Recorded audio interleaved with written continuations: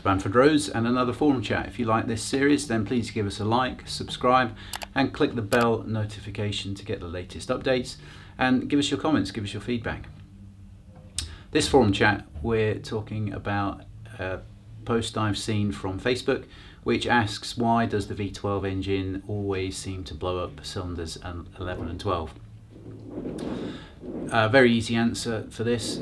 That particular type of failure, where it's 11 and 12, or it's normally 12 as well, 12 and 6.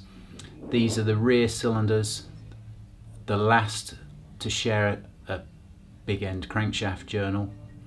And this type of failure normally arises from the oil level dropping low, normally because the breather circuit has failed and the engine is consuming its own oil, to the point where it drops so low that the oil system struggles to get enough oil to pretty much the last journal in the circuit, which is the rear of the crankshaft, which is spinning cylinder 6, cylinder 12, and then cylinder 11 still at the back, but a different journal, up one from the rear. So due to the lack of oil flow, oil feed to the big end bearing fails, and then there's quite a clearance between the conrod and the crankshaft.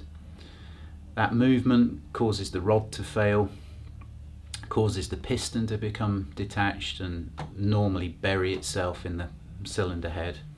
So when you take the engine apart, all you see is a few cylinders, normally 6 and 12, could be 11, with failed pistons, and someone might not be able to piece together all the bits of information to realize that failure occurred due to oil starvation, and it was a bearing stroke rod breakup.